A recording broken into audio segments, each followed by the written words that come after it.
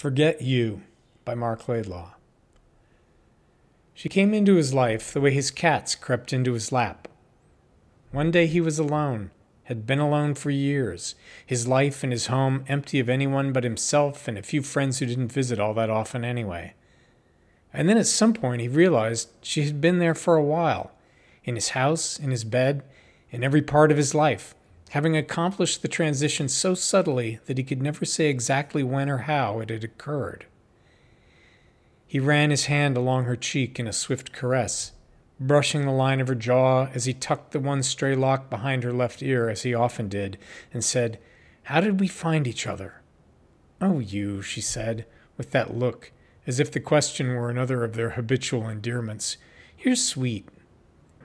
He traced her other cheek, looked deep into her right eye, then her left, having memorized the stained glass kaleidoscope pattern of her irises so clearly from this practice that he could see them easily when he closed his own eyes.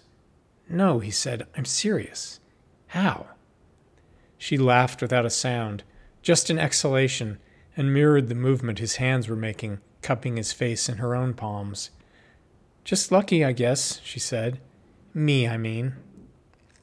"Of course, me too, She kissed him, and he thought, well, that's one difference between her and the cats. He asked his friends when he thought of it, in the very infrequent moments when she was not with him. "How did we meet?" he asked. And they laughed because it was such an odd question that they knew he was setting them up for some kind of joke. And when he said, "No, I'm serious," they grew serious too, and took on a puzzled, questioning tone. You're asking us? You guys have been together longer than we've been friends." He went through his photographs, the digital images first, looking farther and farther back through the files, and she was in them all, and he could remember now how she had been there at the time. Beyond a certain point, there were no more photos, but that was because of a huge lightning storm when they'd gone a week without power and his computer had been fried, with everything on it lost. So of course there were no digital photographs from the years before that. He found a box in the closet full of older prints and negatives, in envelopes date-stamped by the pharmacies and photo booths where he had dropped them off to be developed. And it was something of a relief to see that she was not in any of these. He could clearly recall how alone he had been then, but he still could not remember how she'd come into his life. One thing was becoming clear, though. It was getting harder to remember life without her. Soon he feared that he would not be able to remember a time when she had not been with him. He dug out a photograph of himself alone and put it in his pocket to keep with him as a reminder. It was a self-portrait he had taken, just a solitary photo of himself alone in the kitchen, looking out the window as if at the emptiness of his life, which had been very empty then. This image had always seemed to him to capture the essence of his loneliness, and looking at it now made him wistful and sad, even nostalgic. He kept taking it out and looking at it, trying to remember how it had ended. Her arrival must have come about sometime in the age of deleted images, when everything was uncertain. But when he asked his friends about it, to try and zero in on a date, he couldn't convince them that he wasn't teasing them somehow. And when he started asking her, she began to take offense. "Why are you always asking me this?" she asked. "What's your problem? It's like you're obsessed. Do you want me out of your life or something? Do you want things back the way they were before we met? Is that it?" "No, I just want to remember," he said. These conversations changed things between them. Or things were changing anyway, and the conversations were a symptom. There was no telling. But he felt he had started something, and there was no going back. Just by noticing it, he had started it unraveling. It was as if, once she knew he had noticed the oddness, she started covering up the truth, as if she was afraid he might discover her secret.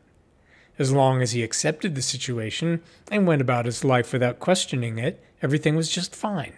But he could no longer pretend to remember. It was driving him crazy. He was convinced she had done something, manipulated reality somehow, folded it around and inserted herself there in his life. Who was she anyway? What was she?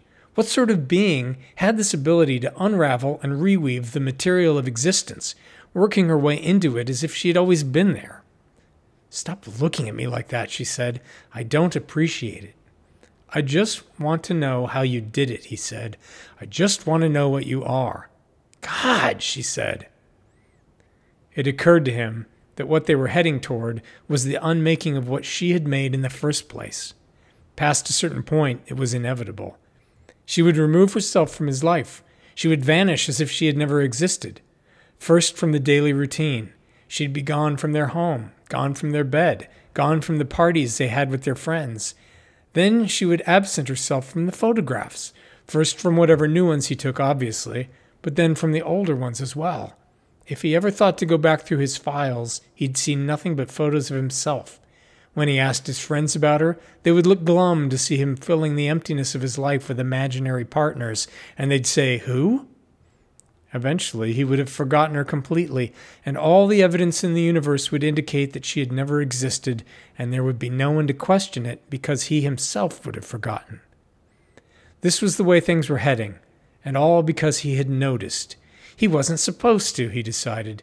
He was supposed to have been oblivious and just accept it. She must have done this before, but he was the first to have seen through it. Otherwise, she would have done something different to make sure he remained unaware. She would have learned from prior mistakes, which meant he must be the first mistake. He was probably the only one who would see through her, because after this she would know what to do to remain undiscovered. In this way he felt privileged, special. He should feel fortunate that she had come to him, because it had allowed him to learn a very important truth about himself. From now on, even in his solitude, even when the memory of her had removed itself, he would own this bit of self-knowledge. He wouldn't know how he had come by it, but he would cleave to it nonetheless. She had made him more whole, more truly himself. So there was a purpose to her being here after all. Such were his thoughts on the last morning, as dawn crept into their bedroom, as the air grew bright and she grew dim, as the place where she was lying grew unlaid in, and the cat stretched out to fill it. But the thoughts were fleeting, for he was already forgetting her, and he almost didn't notice when, in the final moment, she woke and opened her eyes and turned and looked, but not at him, and said to no one but herself, "Why is this always happening to me?" The end.